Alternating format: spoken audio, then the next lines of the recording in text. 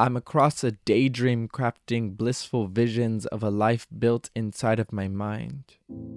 And to be quite honest, I don't know how I wound up here again.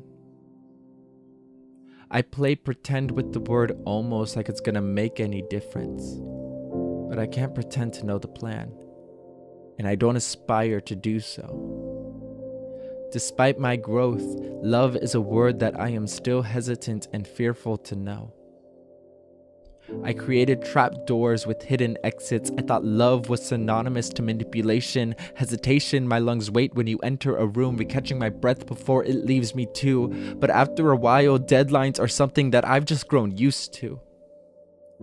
The difference this time is I don't want an end.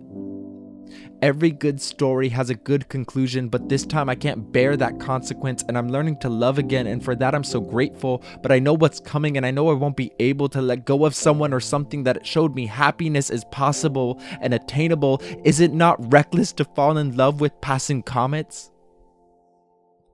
Is it not stupid to be sad you missed a speeding train you had absolutely no business being on? Someone I used to love told me to find the things that I love about myself. And when I fell out of love for that person, I fell out of love for myself as well.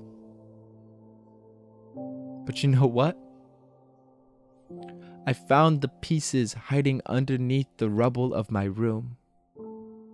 I found love hidden in the wrinkles of someone else's smile.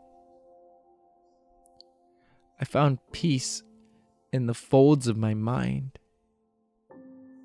I found home in this hole in my heart.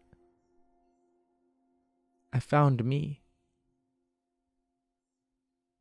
And I don't know the deadline for that.